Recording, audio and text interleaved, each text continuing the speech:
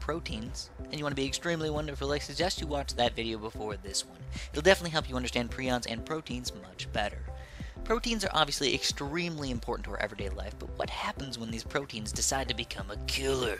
Some proteins, even though extremely rare, can misfold from these really weird proteins called prions. These proteins actually misfold other properly folded proteins, causing an exponential chain reaction of misfolded proteins, and they all end up binding together. In an infected person, these proteins are located in the brain and cause neural issues and death quite quickly. These neurological disorders are known as transmissible spongiform encephalopathies, or TSEs for short. They are a group of the rarest diseases and have the highest mortality rate on the planet, with 100%. There are no known cures and no treatments available. TSEs are extremely scary. Did I mention that these proteins can't be denatured by proteases, enzymes, heat, radiation, and even autoclaves, which heat up to 134 degrees Celsius in a pressurized steam chamber for 18 minutes and are meant to kill any and all bacteria and viruses? So now that I've scared you, how do you get this horrific disease? It's quite complicated, and of course more research needs to go into it, but there are several ways we think we can get it. It starts off knowing that there is a cow version of the disease. You've probably heard of it, mad cow disease. If humans eat beef infected with the prions, and the prion makes it to the brain, it can start causing the disease. It's also thought that if humans come in contact with manure or urine from the infected cows, they have a chance of being infected with the prions. The cows get it the same way humans do, by eating infected meat. The good news is that the US banned the practice of feeding cattle other cow parts in 1997. Kuru is another version in which human cannibalism can cause it. As gross as this might sound, it's mostly the people who eat the brain. There's also an even rarer genetic version. Personally, I think the genetic version is by far the scariest. It causes progressively worsening insomnia, which leads to delirium and a confused state of dementia. You get so sleepy that you go crazy and eventually die. Luckily, TSEs are extremely rare and only affect about 1 out of every million people each year. Even though prions and the diseases they cause are extremely scary, we have a lot of preventative measures to keep them hopefully out of the population. More research needs to be done on the prions to understand the ways to combat them and possible treatments for the issues they cause. Just be glad that your proteins didn't decide to go rogue.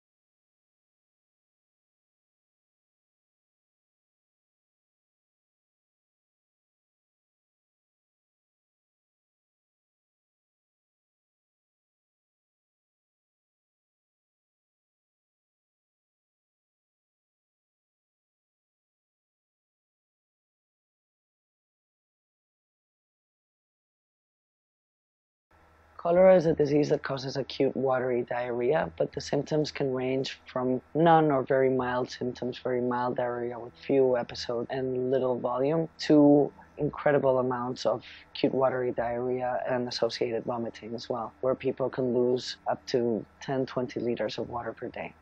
The main modes of transmission of cholera is through infected food or water, mainly through water that is not clean. It could be anything from a pump to a river where the water is infected, where people go and either search water for drinking, for cooking, for showering, and they will ingest a certain amount at some point in time during that process.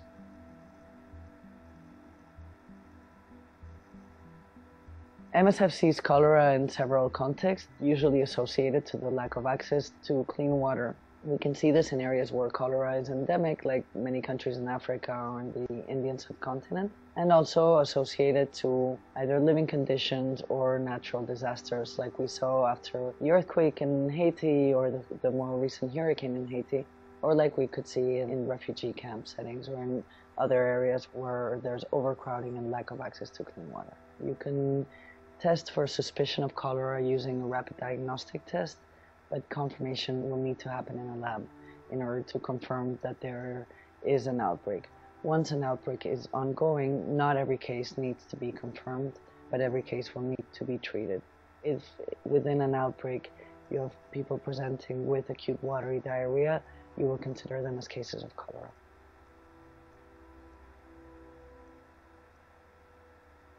In the case of a cholera outbreak, MSF will do different interventions. So in the case of a mild disease with little episodes of diarrhea or little volume of diarrhea, the person can receive oral fluids, usually with oral rehydration salts, which are a mix of salt, some sugar, and electrolytes to replenish what's being lost through the diarrhea, to intravenous fluids. So a person of 70 kilos or about 150 pounds would need anything from 7 to 20 liters a day, so from 2, 4, or 5 gallons of fluids per day. There are currently 3 different vaccines for cholera with an effectiveness of about 65% for up to 5 years after vaccination.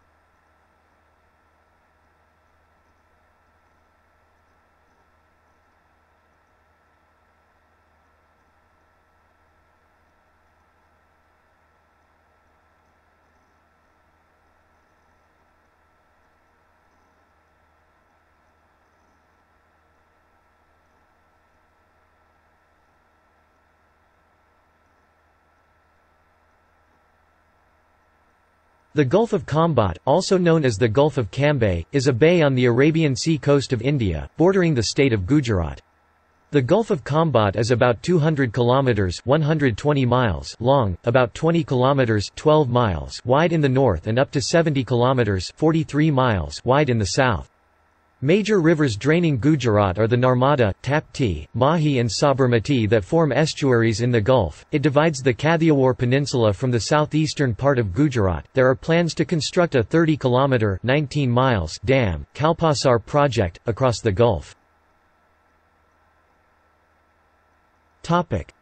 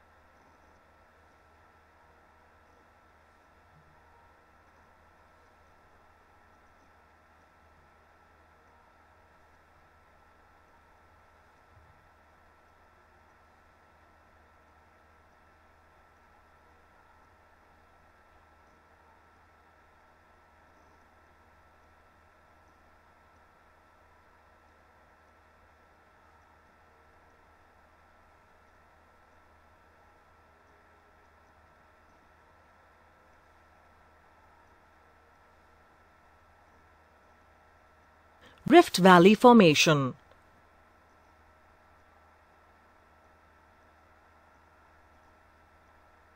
A rift valley is formed as a result of the sinking of a portion of the crust between cracks on the surface of the earth.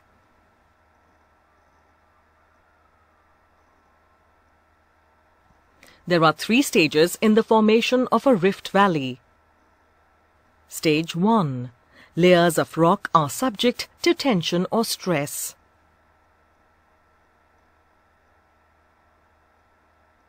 Stage 2. Faults or cracks develop in the layers and the central block begins to subside.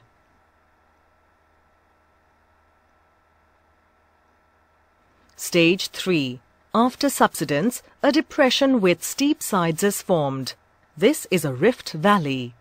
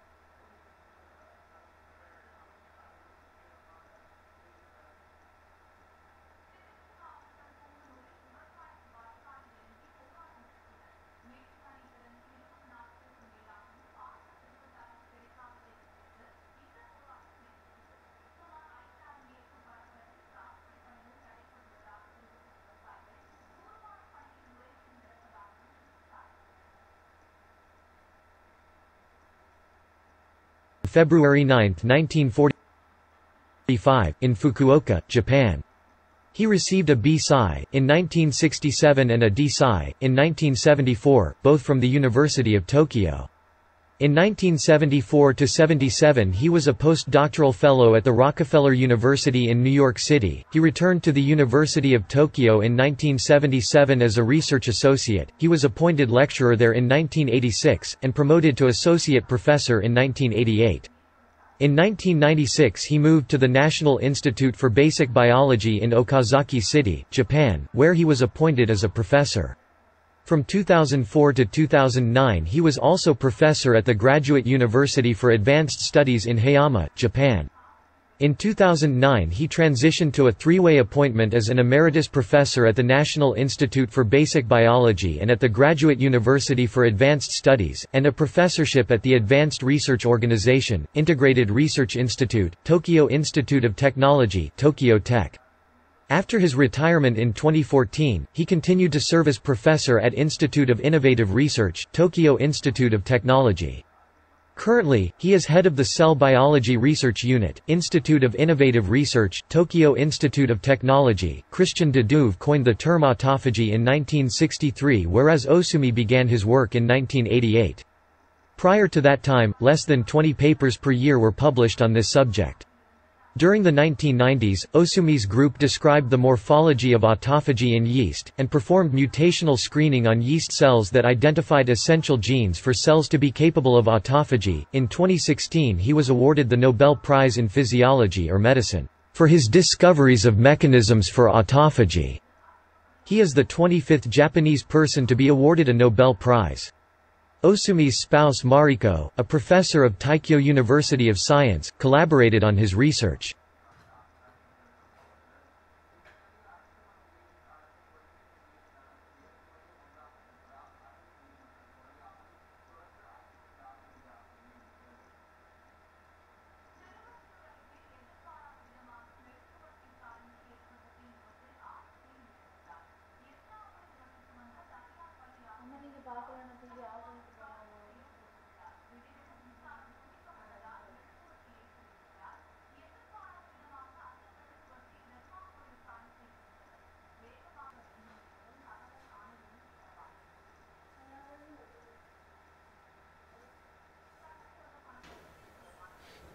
Okay, so the last paper in the session is now again moving away from mobile.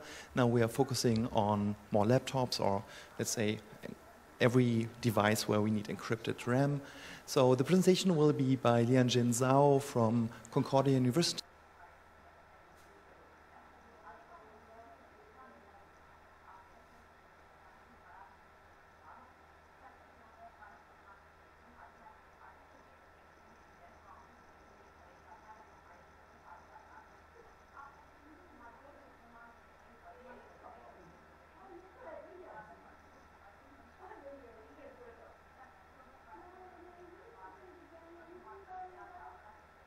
Shankar Ghosh, born 5 February 1932, is a Bengali Indian poet and critic.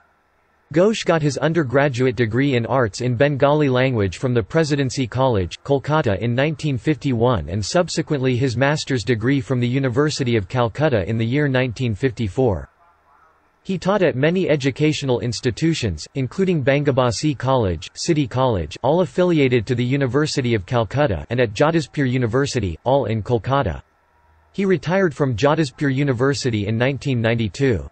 In 1967, he participated in the International Writing Program's fall residency at the University of Iowa in Iowa City, Iowa. He has also taught at Delhi University, the Indian Institute of Advanced Studies at Shimla, and at the Visva Bharati University. He has won a number of prestigious awards including Jnanpith Award in 2016. His pain name is Kuntik.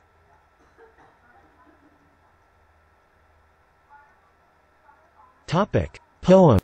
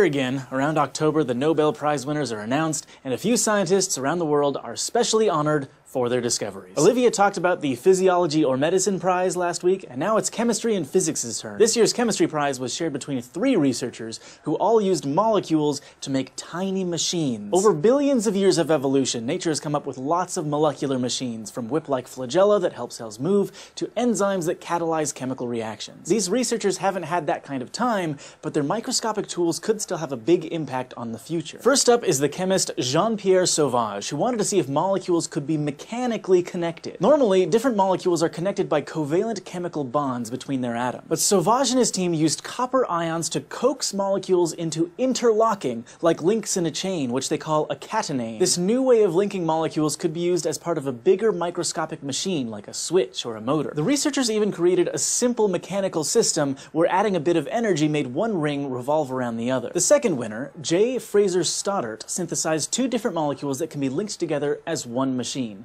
axles and rings. The axle is basically a rod with bulky ends and 2 middle bits packed full of electrons, while the slightly open ring didn't have many electrons. Opposites attract, so the electron-poor rings threaded onto the electron-rich rods when they were mixed. Then the team sealed up the rings with a chemical reaction to mechanically lock them onto the axles, creating these structures called rotaxanes. By adding some heat, the team could shuttle the rings along the rods and make tiny machines that worked like elevators, muscles, and even computer chips. Lastly, the third scientist, Ben Feringhaupt, built a tiny molecular motor. Free molecules are always getting jostled around, so they tend to spin left and right randomly. But Feringhaupt's team built a molecule out of 2 flat structures that locked together, so when they added UV light and heat, it only spun in one direction. The group's first attempts in 1999 weren't all that speedy, but by 2014, they had a molecular motor that spun at 12 million revolutions per second. They even built a nanocar with 4 motors for wheels, which zipped forward across a surface. So all these basic machines are neat ways to make molecules spin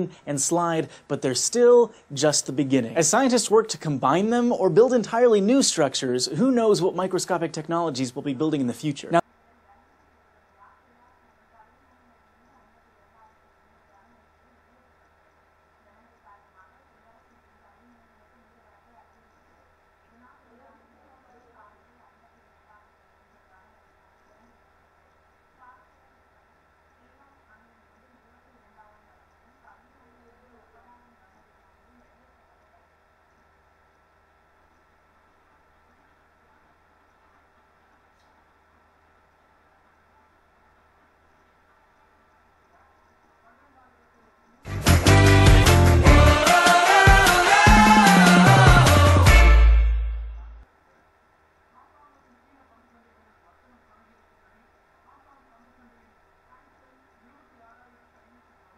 I remember that The long drought is finally over. Scotland's Andy Murray defeated rival Novak Djokovic on Sunday to become the first British man to win Wimbledon in 77 years. After Djokovic staved off 3 match points and a nail-biting finish, the 26-year-old Murray claimed victory to win the title in 3 sets, 6-4, 7-5, and 6-4. Murray's Wimbledon victory is the first time a British male has held the title since Fred Perry's win in 1936. He remains ranked as the #2 tennis player in the world behind Djokovic. Murray himself couldn't seem to believe his victory, telling the BBC's Sue Barker he didn't remember anything about the match point.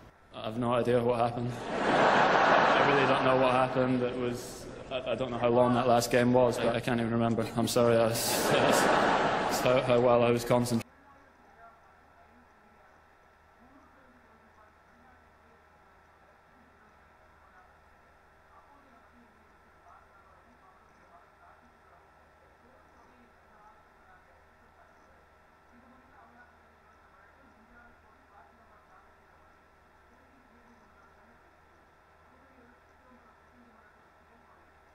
The car felt strange afterwards, so maybe there was some offset or something, something on the rear tire. But I was giving it everything, and it felt good still, nevertheless, in the race. So yeah, I was able to come back all the way to third, which is quite amazing. I didn't think that would have been.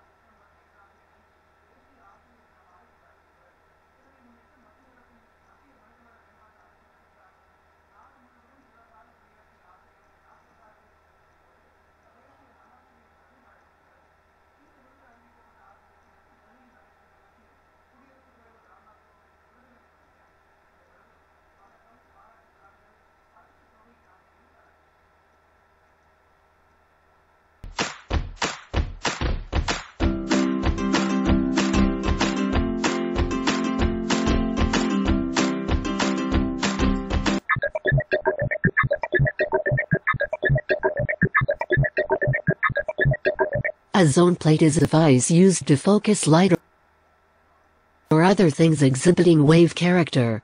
Unlike lenses or curved mirrors, however, zone plates use diffraction instead of refraction or reflection. Based on analysis by August and Jean Fresnel, they are sometimes called Fresnel zone plates in his honor. The zone plate's focusing ability is an extension of the Arago spot phenomenon caused by diffraction from an opaque disk. A zone plate consists of a set of radially symmetric rings, known as Fresnel zones, which alternate between opaque and transparent. Light hitting the zone plate will diffract around the opaque zones. The zones can be spaced so that the diffracted light constructively interferes at the desired focus, creating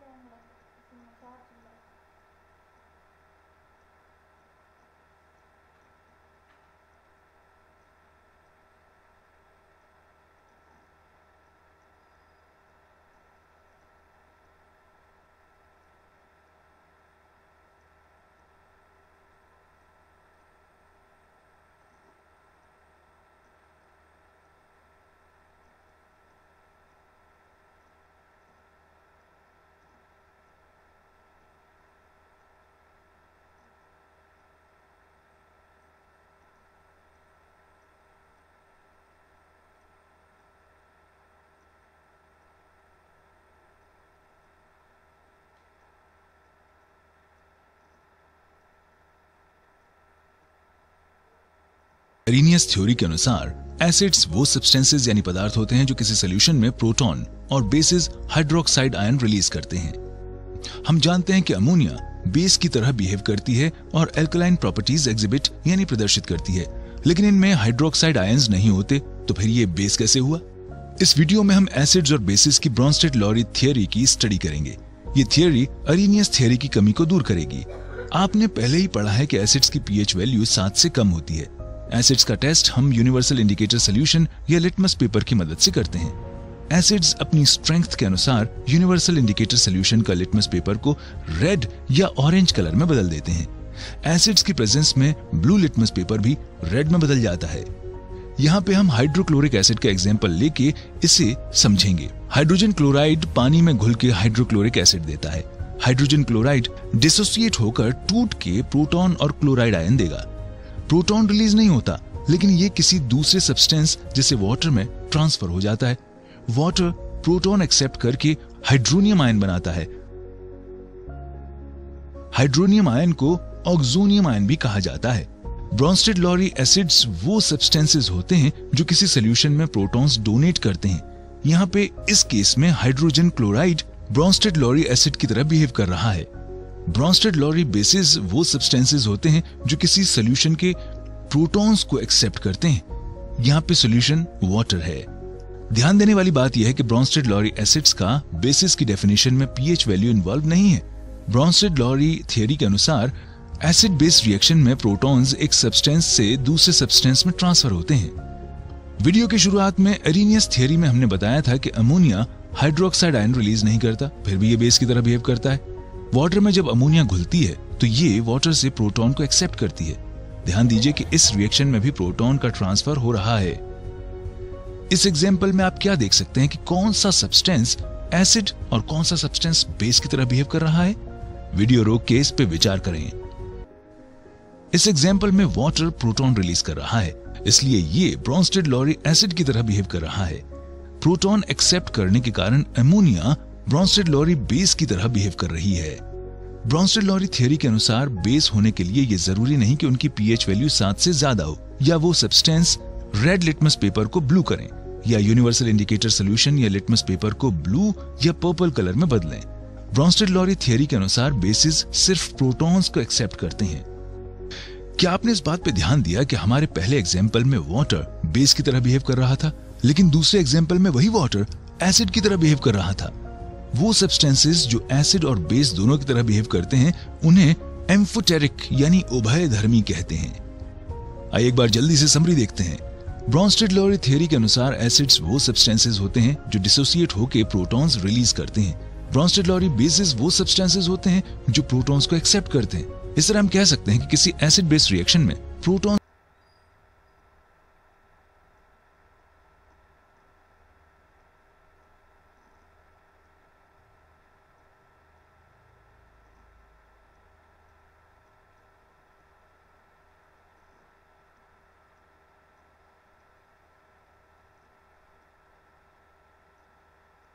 DDT. DDT, or dichloro-diphenyl trichloroethane, was a popular modern synthetic insecticide used for insect control in crops, livestock production, in households, and in gardens. How DDT works is that it messes with the neurons of the insect. In regular circumstances in neurons and axons, the action potential usually progresses down the axon as a negative wave, formed as sodium channels open to allow sodium diffusion into the axon. The purpose of this is to allow for depolarization of inside and outside the axon. The sodium ions are then pumped back out through the pump once the action potential wave passes. However, in the case of DDT, it binds onto and holds open the sodium channels. The sodium ions enter the axon continuously, producing excessive amounts of action potential. This results in hyperpolarization of the membrane. The charge on the axon's membrane disappears as the number of diffusible ions outside and inside the cell has reached equilibrium.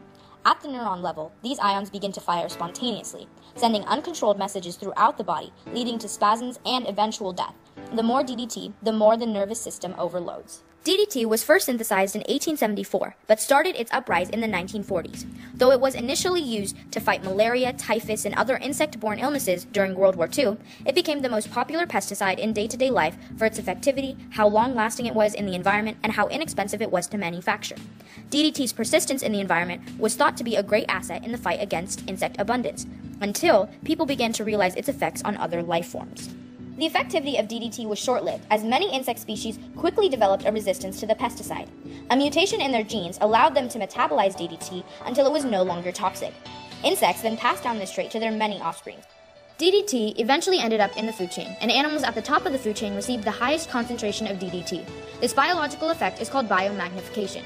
The most affected were birds. Because of DDT's solubility in water, but extreme solubility in organic solvents and fats, the chemical eventually made its way into the water, absorbed by arthropods, which were then eaten by fish, DDT being stored in their fats. The fish were then eaten by predatory birds like bald eagles. Over the years, bald eagles' populations severely decreased, and it was found that their eggs had become so brittle that when the mother bird went to incubate it, the egg would break under the slight weight of their body. Smaller birds like robins would be affected through eating and feeding to their young, the earthworms, ones who live in and consume the DDT-saturated soil. Just like bald eagles and other birds of prey, these small birds' eggs were found brittle or broken. Rachel Carson researched and analyzed this effect and published her book Silent Springs in 1962, exposing DDT's harsh effect on other life forms, especially birds. Carson's groundbreaking book and exposition of the harmful consequences DDT brings led to the complete ban of DDTs in the U.S. in 1972. DDT was regulated due to its disadvantages overpowering the benefits it seemed to provide and its detriments to the environment.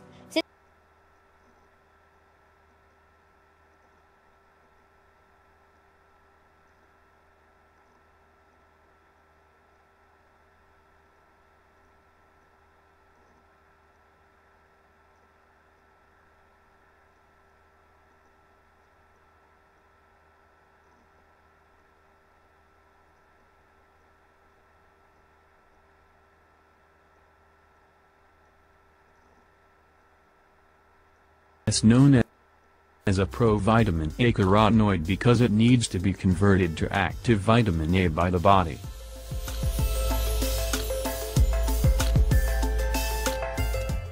Researchers agree that beta-carotene found in fruits and vegetables is beneficial to your health.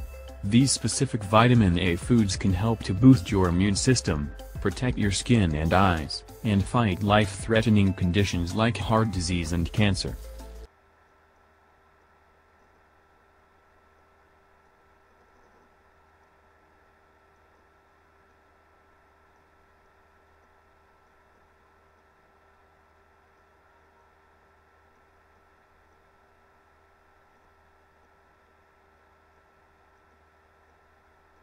And that contain hydrolytic enzymes. One example is peroxidations, and here we see the chemical reaction called peroxidases that destroy highly toxic and destructive peroxides like hydrogen peroxide that are generated as lysosomes usually and contain fewer different hydrolytic enzymes. One example is peroxisomes, which are particularly rich in enzymes called peroxidases that destroy highly toxic and destructive peroxides like hydrogen peroxide that are generated as a byproduct of some biochemical reactions. And here we see the chemical reaction in which 2 molecules of H2O2 are broken down into 2 molecules of water and a molecule of oxygen gas. An isolate of vesicles from cells expected to contain peroxisomes can be identified by showing that they break down added peroxides.